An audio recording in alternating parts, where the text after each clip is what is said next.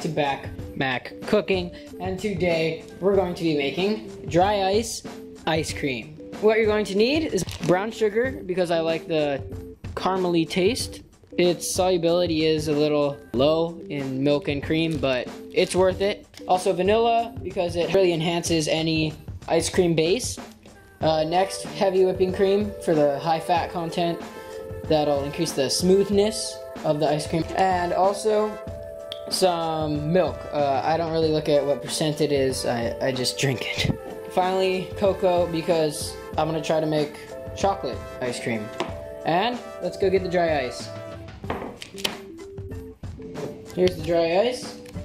It's in a 2.5 pound block, and I'm gonna break it up and maybe even powderize it and then add it to our mixture. The first thing I like to do is add equal volumes of heavy whipping cream and milk. For this time, I'm going to be using 3/4 of a cup of cream and 3/4 of a cup of milk.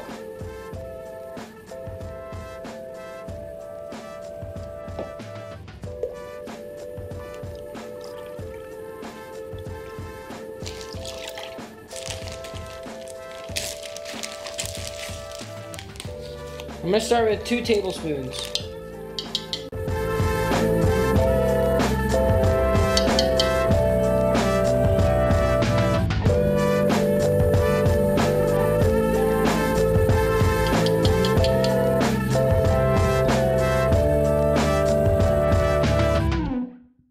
Let's add a little vanilla.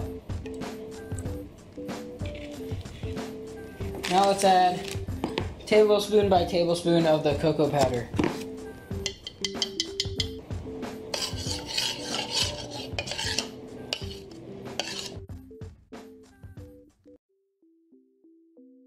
Alright, now I'm going to heat it up to dissolve the rest of the chocolate. Alright, here's a rolling pin, and I'm going to smash it a few times to make some powdered or chunky dry ice. Alright, now that I've finished smashing it to some powder, let's add it to this Pyrex measuring cup.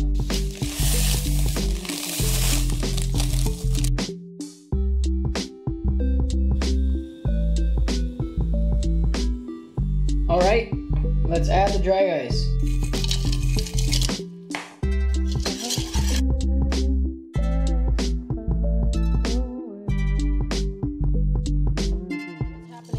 Is that the dry ice is absorbing the heat from the chocolate ice cream base, and what that's doing is lowering the temperature of the ice cream base. Well, it's nice and foamy, airy, light.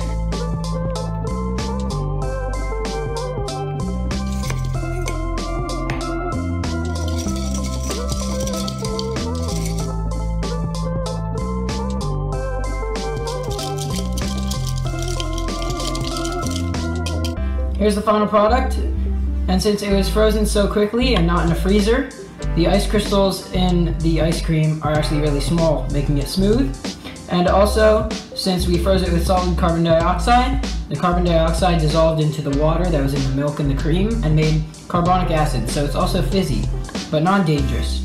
I'm going to put it in a bowl and show you guys what it looks like when it's actually pretty.